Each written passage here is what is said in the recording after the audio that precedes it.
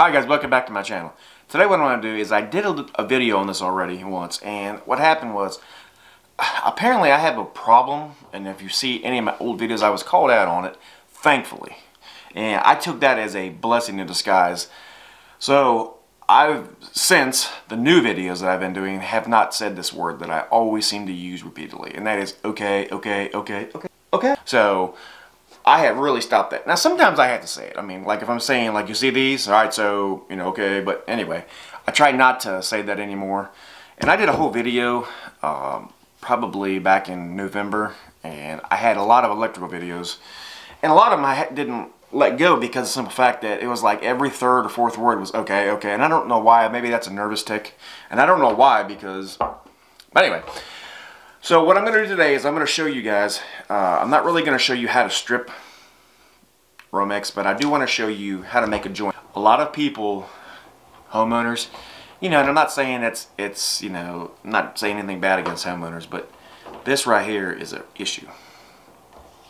I don't know anymore if they do it, but on the back of the bags of B caps, Buchanan wire nuts, they used to tell you that you could do it like this and put your wire nut on and keep turning, and then you'll actually will like twist this around too, and that was supposedly would seal the deal. Now it is a good tight fit, but this, when it comes loose, it causes a lot of issues. There's a lot of heat in that box.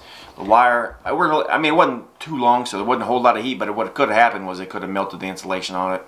You know, possibly. Anyway, and you wouldn't have a black and a white together. Not in a receptacle, you shouldn't anyway. This is just for demonstration purposes, so don't say, oh, so I should put the black and the white together? So, what you want to do, and let me show you, okay? I'm going to go ahead and start fresh. So when you get to your box, you'll have, let's just say both these are black. So pretend this is black. What you'll do is you'll strip your wires out. Alright, now these are dual strippers, just by Klein's. They're awesome, I love them. So basically I can hook two 12s together, like I'm going to do right here, and just strip them out.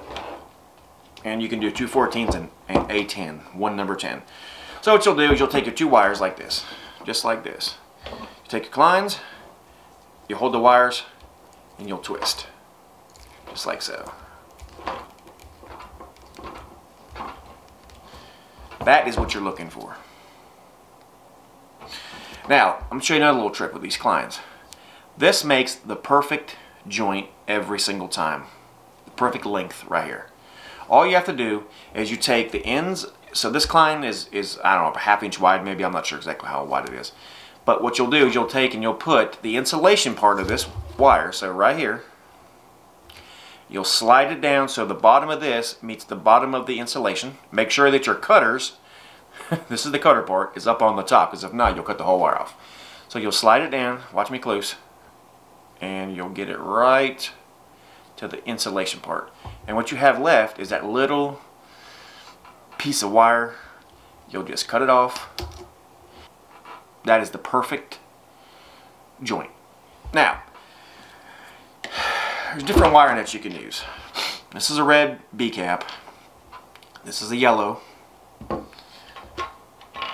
there's orange, blues, grays. For this, you want to use a minimum of a yellow, okay?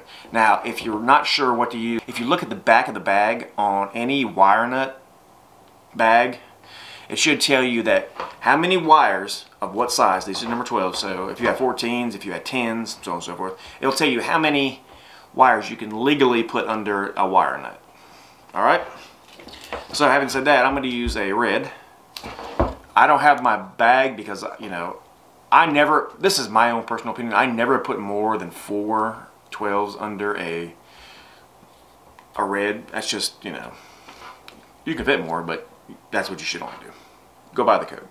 Alright, so you just put it on there and you twist, twist, twist, twist, twist.